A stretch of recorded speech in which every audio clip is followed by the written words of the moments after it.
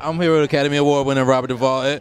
And one thing that I read in the notes that was interesting is that you said that the story reminds you of To Kill a Mockingbird. Can you tell me? No, I never said that. Oh. No, I never said that. Oh. People say that, but I never said. No. It's a different guy.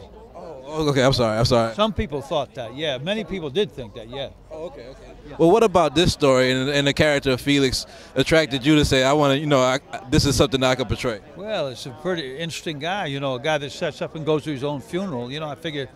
And the twists and turns, I said, yeah, this is pretty interesting. I'd like to try this, yeah.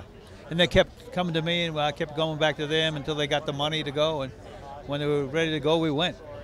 Now, how unique of a character is Felix to have 12,000 people show up to a funeral when he's not dead? Like, what about his personality was able to orchestrate that? Well, in that day and age, people built up myths because there was no television, only radio and some newspapers. So people had a curiosity that they couldn't be immediately satisfied with, like a TV screen or a movie screen.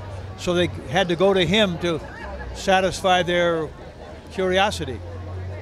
What can be said of holding secrets in for all that time? Like, so many people have that problem in life, but that was like this character holding this secret in till... Well, he suffered because of it. He finally had to get it out. That's why he held a mock funeral, so he wanted people to come and talk about him, but then he got up and talked about it more to get that secret out. Yeah. All right, thank you. We should probably talk about the price of everything. The clothes, the ads, our price for everything. We'll be fair about that. I'm not worried about it. What do you think, boy?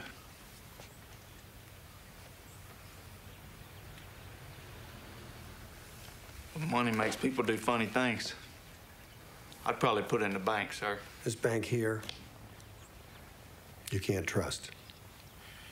That's all I'm going to say. Can I trust you?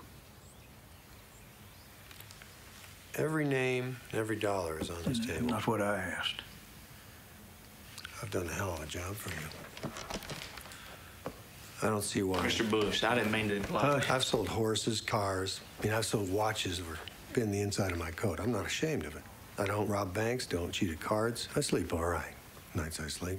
Take out for the expenses you already had and give me the receipts. When the bills come in for things, you give them to me, I'll pay them.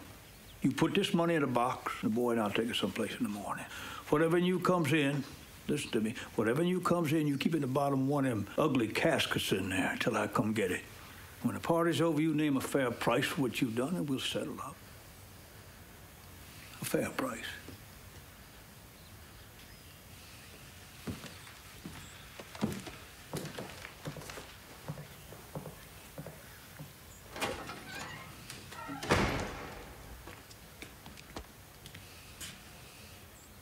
Is it just me, or is he extremely articulate when he wants to be? Follow us.